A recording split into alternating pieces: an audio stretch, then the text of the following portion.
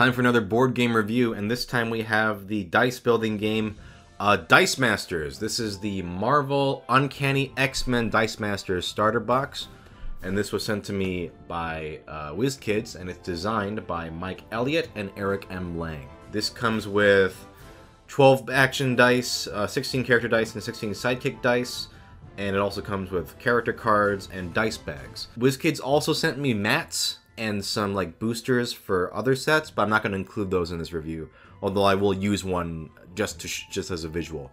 But just so you know, the starter box does not come with anything, any mats or anything like that. Now, in a previous episode, I did a review for Quarriors, which was the same designers, and this is basically the spiritual sequel to it, and it improves a lot of things, and it also makes it a focused two-player game. So if you want to see the specific differences between the two, you can check out that video and compare it. I will talk a little bit about the differences and what I like better about this compared to Quarriors. If you haven't played Quarriors, I'll give you an explanation of how to play this. Plus, there are some differences that are only in this version of the game.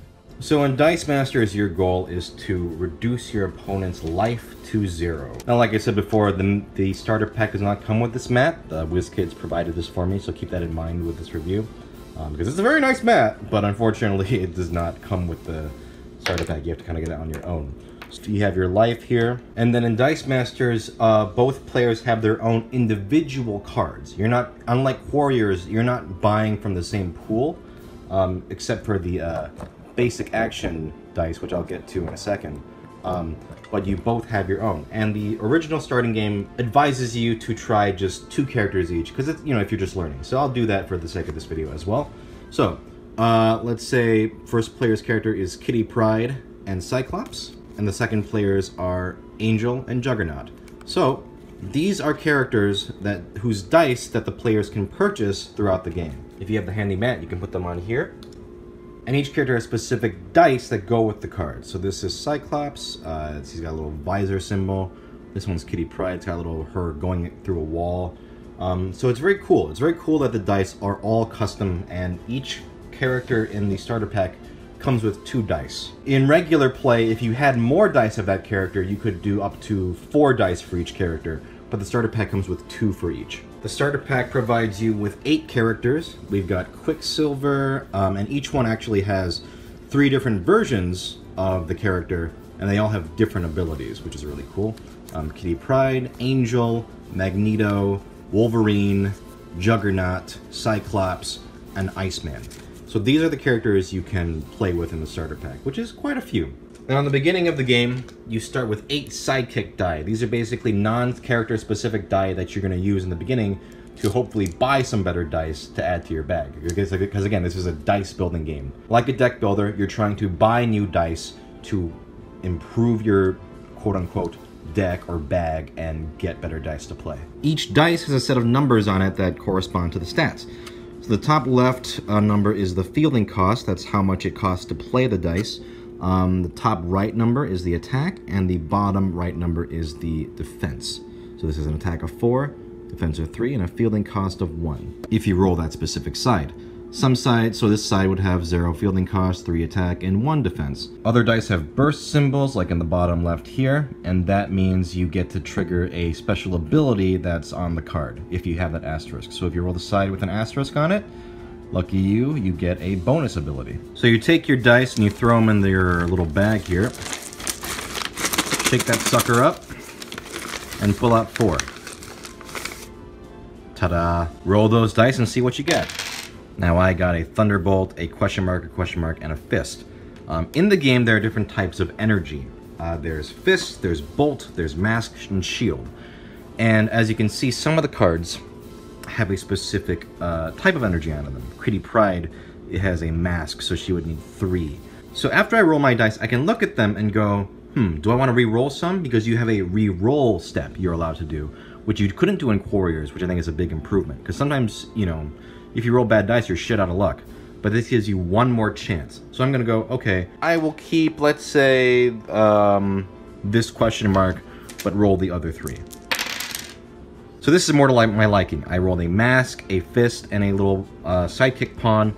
And now, looking at my energy, I go, okay, what can I buy? because the key to this game is buying better dice to add to your collection so that you can use them in future turns. Now, if I wanted to buy Kitty Pryde, it has a mask on it, but that doesn't mean you need 3 masks. What it means is that one of the energy you use to buy Kitty Pryde has to be a mask. And since I have 3 different energies, and one of them is a mask, I could theoretically buy Kitty Pryde, and you put the dice I use and Kitty Pryde in my used pile, so that in future turns I'll be able to use Kitty Pryde from my pile. Or if I didn't want Kitty Pryde, I could get one of the basic action dice. Basic action dice are almost like items and abilities, and they can be bought by both players. It's not like restricted to one player. Ambush, for example, one of your character gets +1 attack for each character your opponent has on the field. Let's say instead I want to use 3 energy to buy one of these. I pick up an action dice, and I add that to my used pile. Regardless of what you do, you're trying to buy better dice. Now let's say you don't want to use all of your dice in that turn. Let's say theoretically I wanted to save all of these dice. What I could do then is keep them, instead of spending them, in my reserve pool.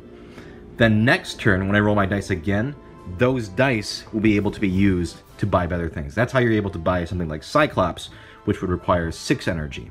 After you buy your characters, you can choose to field characters if you have the corresponding dice. So when we're talking about fielding characters, let's say I rolled something like this instead. Here, you see the fielding cost is 1, and the fielding cost for this is 0. So if I wanted to field both characters, what I could do is pay 1 energy to field Kitty Pryde, and 0 energy so I can field this guy for free. So now they are in the field zone. If I rolled an action die, I could also use that as well. Any energy you spend and any characters you don't field get put into the used pile. And now let's talk about the combat. So, let's say I fielded these 3. I've got my Cyclops with an attack of, I can't even read that, attack of 6, my Kitty Pryde with attack of 3, and a Sidekick with attack of 1. I can choose to attack with as many or as little as I want. So I could keep this pawn here and not attack with it, and just attack with these 2, or I could attack with these 2, or just one of them. Doesn't matter. Totally up to you. It matters in combat which ones you do, so sometimes you might want to keep some behind to defend. So let's say I move all 3 to the attack zone, and my opponent has 2 dice in their field zone. And let's say the opponent decides to block with both. The opponent has to decide which dice are going to block which attackers. Now, theoretically, if he had more characters, he could assign more than 1 dice to 1 attacker. But for the sake of this battle, we're just going to do one-on-one blocking. Now, attackers and blockers do damage to each other simultaneously. So player 2 decides to block Cyclops with Angel and Kitty Pryde with Juggernaut, and leaves the Sidekick dice unblocked. So let's let it play out. Cyclops attacks for 6. Angel's defense is 2. Angel's attack is 2. Cyclops' defense is 4. Cyclops knocks out Angel, and Angel cannot beat Cyclops' defense, so it is knocked out. If Angel had an attack of 4 or higher, then both dice would be knocked out. But in this case, just Angel is out. If we look at this matchup, Kitty Pryde's attack is 3. That's not enough to pierce Juggernaut's defense of 4, and Juggernaut has an attack of 7 because he's strong AF, and so he actually knocks out Kitty Pryde. The Sidekick is unblocked, so they do straight damage 1 to player 2. So this dice would be sent to the used pile. Any dice that attacks and is unblocked gets sent to the used pile. And in the case of excess damage, even though Cyclops had an attack of 6, and this had a defense of 2, damage doesn't spill over.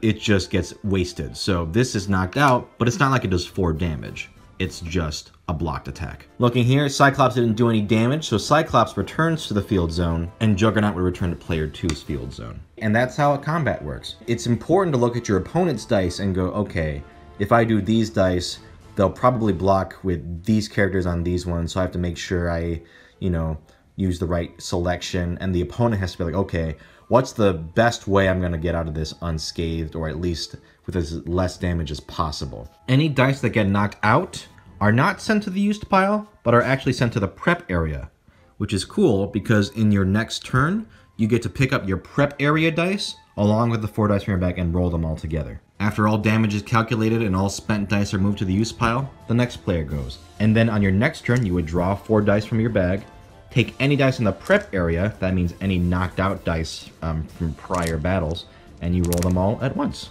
You go until someone runs out of life, and then you are the winner. And one last thing, there are also global abilities, and global abilities are basically on all the cards. And if you pay the energy cost or whatever is on the global ability, you get to do it. So for Enrage, if you pay 1 lightning bolt, you get to give 1 character plus 1 attack. And you don't have to have this dice to use this ability. In fact, you can even use global abilities that are printed on your opponent's cards. So anything that says global ability, either player can choose to use them on their turn if they have the right energy for them. Overall, I really like the game. I love the custom dice. I love that there are symbols for every single character, and they're all different colors. I mean, obviously it's a collectible game, so they want to make them appealing. But even just from a starter pack standpoint, just having 8, or actually more than 8, like 12 different types of dice with customized symbols is really cool. The theme is really fun, you know, it's got cool art from the comics and stuff, and all the abilities feel just like the characters. Like, I'm not a die-hard Marvel fan, but even I was like really impressed by how cool it was to play. Like Kitty Pryde's ability is they cannot be blocked by sidekicks, because get it? She can run through things. They all have different cool abilities that fit the characters. Having a reroll step is really smart and a big improvement from Warriors, because like I said, sometimes you just have a shit roll, but if you can have the opportunity to re-roll, you do not feel like, oh, like it's just bad rolling. If you roll twice in a row that's just a rare occasion. Like usually you can get something good from 2 rolls. Having different types of energy is fun because it doesn't make you have only that. Like I said, I like the system of